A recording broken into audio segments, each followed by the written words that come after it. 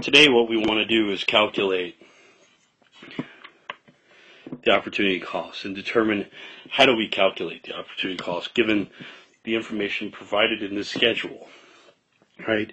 What you're going to do is you're going to take this schedule and you're going to plot it on a production possibilities curve or possibilities frontier.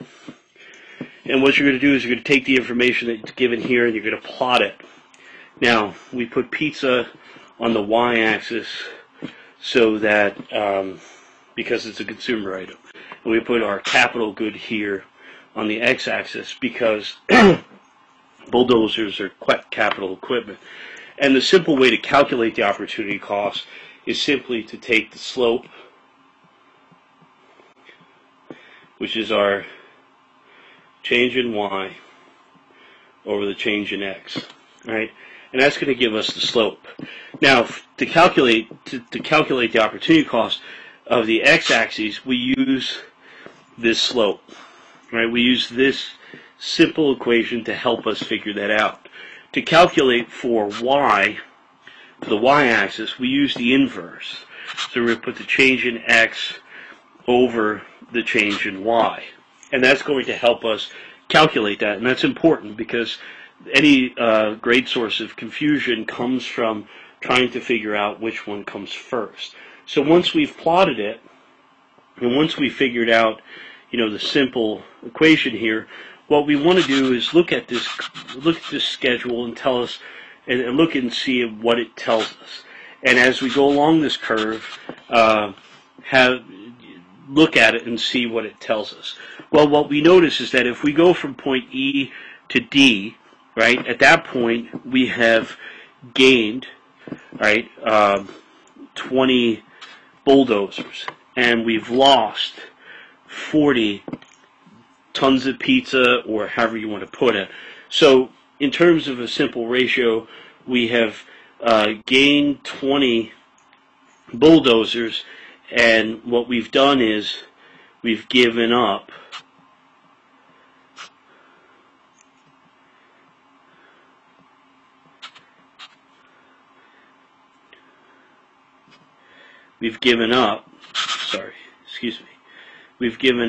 40 pizzas. Okay? Now, that's what that schedule tells us. So as we plot this, it's important that we plot this so that we can see that. Now, the reverse of that, right, what we can tell now, and what we could say now is that, okay, well, and it doesn't matter which point you take this from, because in this particular example, we're going to get a constant slope here. So if we look at this from the other perspective, let's say we were going from D to E, and again, it doesn't matter which point we take, what we're going to notice is we're going to gain 40 pizzas, right, and we're going to give up 20 bulldozers. Okay?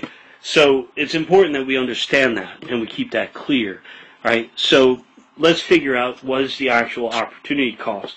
Now, we like to deal in economics with margin or marginal analysis.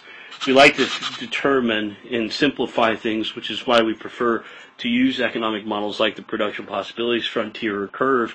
What we like to do is simplify things and look at, well, what would happen if we were to gain one bulldozer? What would we give up? So let's take our slope again, the change in y over the change in x. So we were looking at one bulldozer, right? How much pizza are we going to give up? Well, in this particular instance, to gain one bulldozer, what we're going to do is we're going to put 40 over 20, and that's going to give us 2 pizzas.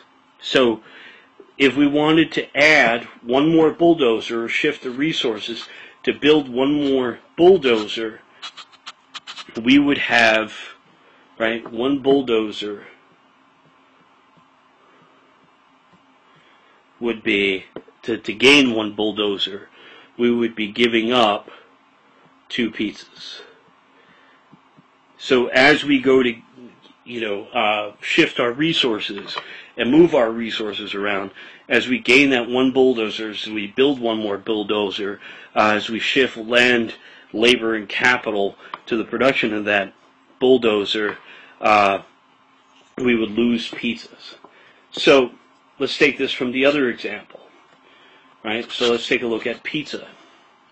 And this is going to be important to understand because we're going to use this in terms of trying to figure out what's occurring to comparative advantage, and how do we determine who should specialize in which product, the production of that particular product. So let's take this from the other angle. Let's say we were adding one pizza. Well, how much would we lose?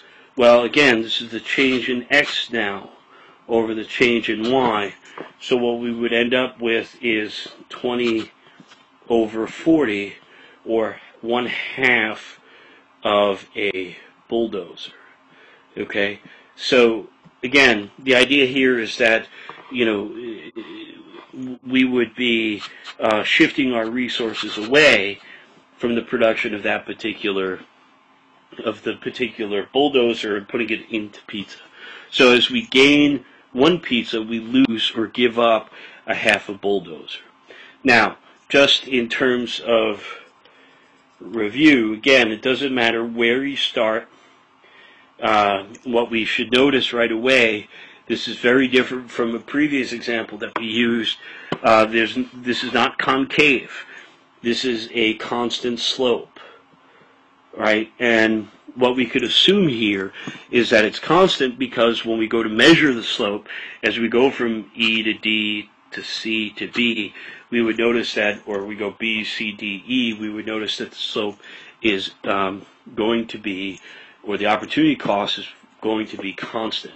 So what does that tell us? Well, what it tells us, and again, remember, if we are at U, it's unattainable because we don't have the resources. If we're at G, we have idle resources. And if we're at E, we're productively efficient. And that's, again, a review of what we've done in the past. But why is this constant? Why does it look this way? What does this say about the resources that we have and the resources that we're using? And again, when we talked about resources, we talked about land, labor, and capital, right? And in this particular made-up example, right, what we would notice is that it's constant because these resources are perfect substitutes. Unlike the previous examples that we've used where the costs have been increasing as we've gone down this slope, what we notice here in this particular example is that everything is virtually going to be the same. It's going to be constant. So that concludes today's lesson on how to calculate opportunity costs. See you later.